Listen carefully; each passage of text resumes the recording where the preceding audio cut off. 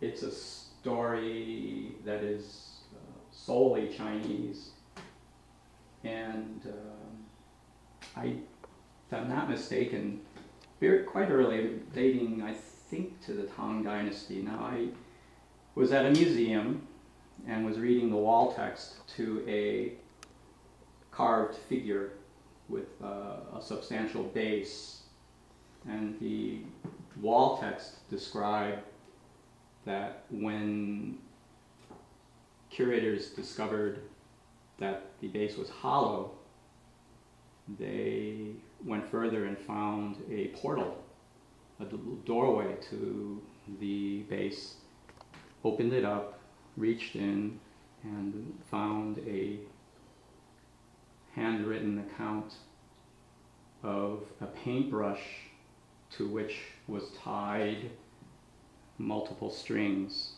or threads, each one held by a member of the community. And that was such a wonderful idea. Now this print does follow the making of this print by, I think, several years, 3 years perhaps.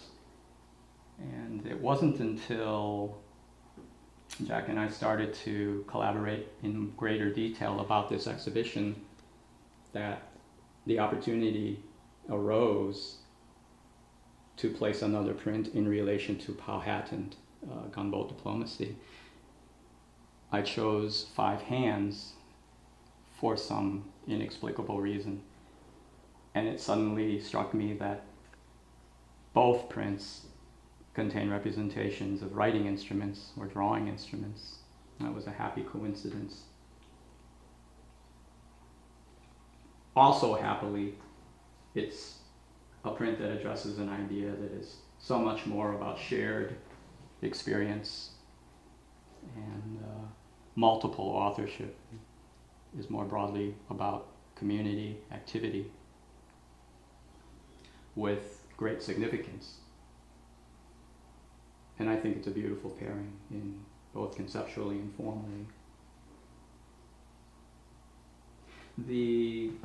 I do have the brush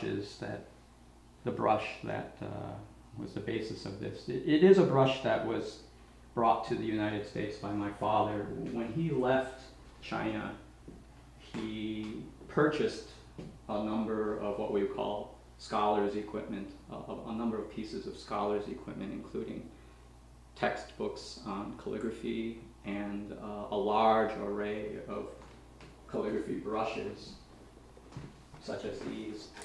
These were brought over by my father. I don't think he ever really used them, but he was attached to the idea of taking possession of them and transporting them to Chicago. It's interesting to me that my father felt the need to retain possession of this category of cultural goods when he knew that he was leaving China permanently.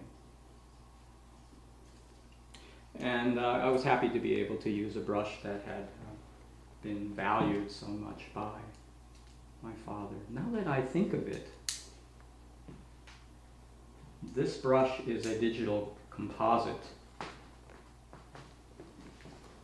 I think I photoshopped the head of this brush onto this handle, which is this brush, because I wanted the calligraphy to be part of the visual representation.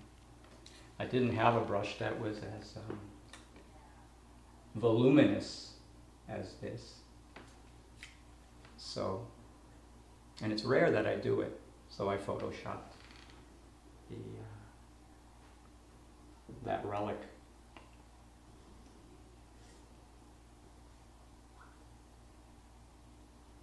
I recall having a lot of not trouble, but I deliberated for a long period of time about the nature of the mark and the configuration that is aside from the schematic line. The calligraphic mark that's slightly textured is something that I gave a lot of thought to. I looked at a lot of Bryce Martin work he continues to do paintings and prints that are calligraphic. In fact, there's a series of his paintings called Chinese paintings. And I examined the systematic way that he would use triangulation in some of his major works. And I adapted some of those systems to this configuration that also, I think, has a slight resemblance to a bird. As soon as I say that, I'm a little regretful, because once you call attention to something, to what it adheres to, you can't free yourself from that association. But I've said it, it's a kind of a bird. I think it's important that I had already had this experience in the making of this triptych when I found that narrative in a museum. And I'm sorry I can't be more precise about which museum I learned this in. It might have been, likely, it was the Nelson Atkins, but it might have also been the Freer. And I'm going to find out. When I read that text, and when I looked at that religious statue, it was so striking, because it was so strikingly antithetical or unlike the use of a writing instrument that I had already examined through the making of Powhatan. And it was a contrast to the ideologies, the concepts that made me want to make this print. It is such a great idea that I just felt like I had to visualize it.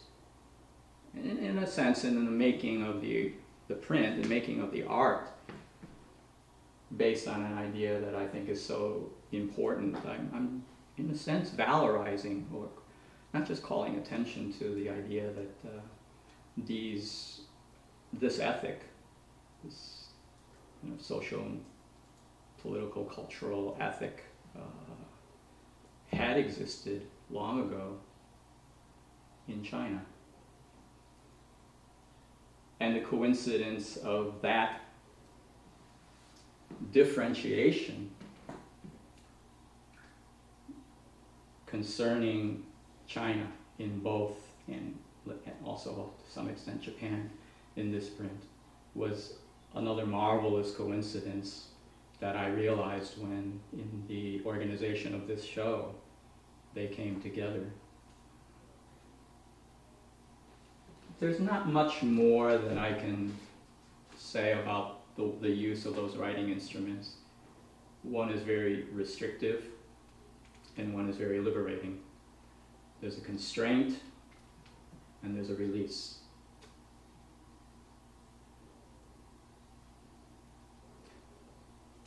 But in looking at the relationship between the triptych and the single panel, I'm still somewhat struck, having done them some time ago and gone through the whole process of those realizations that were quite forceful. The significance of that difference is still resonant when I look at them. But that's also partly formal, right? I mean, look at the way this is just almost kind of plodding in its linearity. It's a very antiquated idea of, let's say, literature. The arc of the story from beginning to end is an empathy with characters. It's not postmodern. not. This is something else, and yet it's a narrative that comes out of something that happened as long ago as the Tang Dynasty. And it is so postmodern.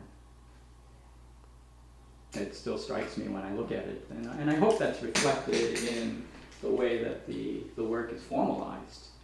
This jumble of information. How there's a seeming convolution in this, but not. It's a very productive kind of ambiguity. Very contrasted to the rationally laid out endeavor here. And it's true, I get into the mindset of the imagined characters that are the players in something like this. I think it was entirely appropriate to make this in 3 parts that cohere, but are yet still separable in stages with this very Western, antique procedure of a starting point and a finality. And then what's suggested through the last panel is in terms of continuum. But it's a continuum that's still suggested to be linear. Very unlike this.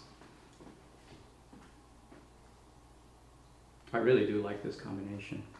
And again, it was something that happened in the collaboration between Jack and myself. This is the wonderful thing about doing exhibitions like this. I said to Jack yesterday, I concede readily that artists have so much to gain through a relationship with others, through professionals who are curators and historians and philosophers and musicians.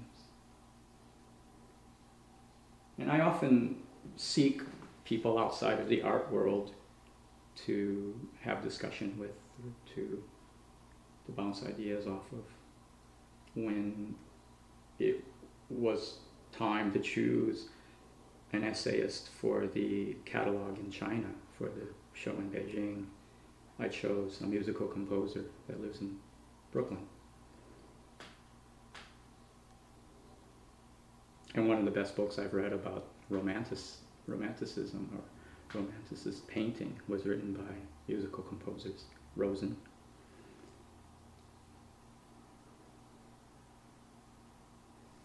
Fresh air.